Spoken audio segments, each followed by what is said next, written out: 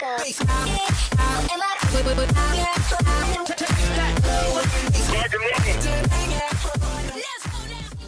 is going on YouTube? My name is Justin, also known as Gaming Spider YT here on YouTube.com, back again with another video, and it's that time again. I have reached level 50 of 3rd generation. Again guys, sorry for the humming in the background, the issue will be resolved soon. Sorry right here for the audio error, it just kind of bugged up, so yeah, here's the video. Tomorrow, by the time of me recording this video, which is the 24th, which this video will probably go up later than that, we're going to be starting a series with my clan to see how many games we can win without dying, so I'm really pumped up for that. But first I need to show you guys my Gen 3 stats before I regenerate. I'm still not done with all the challenges actually. I still have to do these railgun challenges and the satchel charge one. But that's not important right now. What we're pretty much going to go through is how hard were the regeneration requirements for this generation and what I basically used for this generation and things like that. So let's go ahead and get into it. My pilot loadouts, the #1 most used loadout for me so far was the R97 compact SMG, as it was a requirement for you to get past this generation. These did get finished with these challenges. I unlocked the HCOG sight, so I put that on there, and I had cloak with satchel charge, explosives pack, and the warp fall transmitter with the sidewinder, and the B3 wingman, which I never used.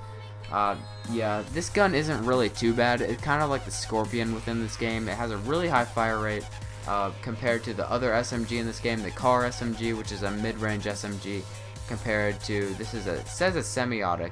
Oh wait, no. Yeah, close encounters submachine gun. It's not really that hard to use at all. I found it pretty enjoyable to use. It's probably the easiest regen requirement I have had to do so far. Now other than that, I've used the R101C carbine with the hollow sight, the suppressor, and this is pretty much the class that I use almost all of the time when I'm playing, and I don't have to use any requirements. So this has been the class I've had to use for the plasma railgun. This thing is just absolutely terrible to use. I would not recommend this gun at all. I've just had so much trouble with getting just kills in general with it. It's just so hard. But anyways, I put it on Insta-Shot. It makes it automatically charge up, so it makes it easier to kill things with, and you don't have to wait to charge it. And then I've got the particle wall, the cluster missile, nuclear ejection, big punch, and of course I'm using the Ogre Titan for this primarily. Sometimes I switch it up with the Atlas and change the quad rocket. And then the class that I use when I'm not forced to use the plasma railgun is the Strider with dash core, of course, the quad rocket with rapid fire, the particle wall, rocket salvo. Should actually change that. That's supposed to be cluster missile, dash quick charger, and survivor. So yeah, that's this class with my R101C class is definitely my favorite preferred loadout for everything. Burn cards, as you can see, I just got all these for hitting level 50. So that's really good. Let's go into our personal stats and look at our kills overview.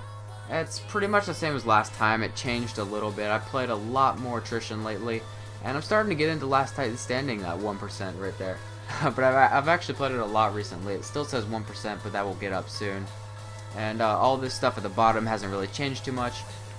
Pilot weapons, obviously this hasn't changed at all. This has been played for 2 hours and 13 minutes. That's how long I used it for to get the regen requirement. And then the millimeter cannon is still my #1 used weapon from last generation. And then the plasma railgun I've used for 2 hours and 2 minutes. That will probably go past the chain gun when I'm all done. The triple threat's going to be just a pain in the butt to use. I just cannot wait for that. But yeah guys, that's pretty much all I have to do today. Show you guys my stats. If you guys haven't seen my previous video of the leaked pictures of War Games, the next DLC map, that link will be in the description down below. Also, be sure to subscribe if you are new to this channel and you did enjoy this type of thing. So yeah guys, that's pretty much all I had to do today. And until next time guys, my name is Justin, and I will see you guys tomorrow. Peace off guys.